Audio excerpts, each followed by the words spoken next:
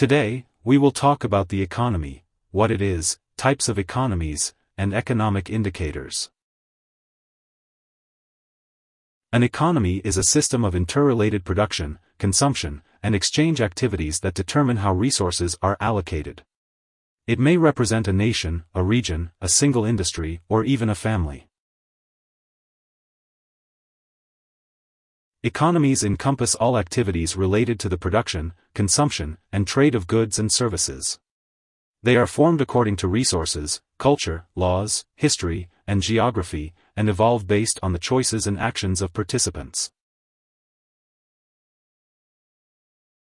Market-based economies allow free exchange of goods and services according to supply and demand.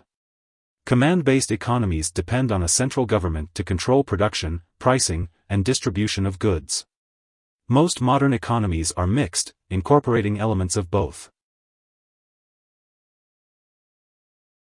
The study of economies and the factors affecting them is called economics. It can be broken into two major areas: microeconomics, which studies individual behavior, and macroeconomics, which studies economy-wide factors. Macroeconomics studies big-picture factors like gross domestic product, unemployment, inflation, and the balance of trade. These indicators help clarify an economy's success or failure over time. Here are 5 key takeaways.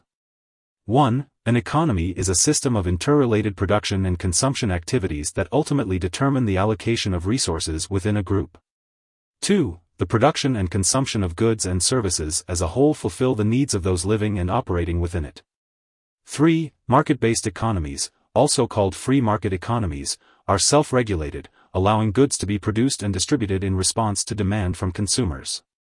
4. Command-based economies are regulated by a government body that determines the goods which are produced, their quantities, and the price paid for them. 5. In the modern world, few economies are purely market-based or command-based. Hope this would help. Thanks for watching.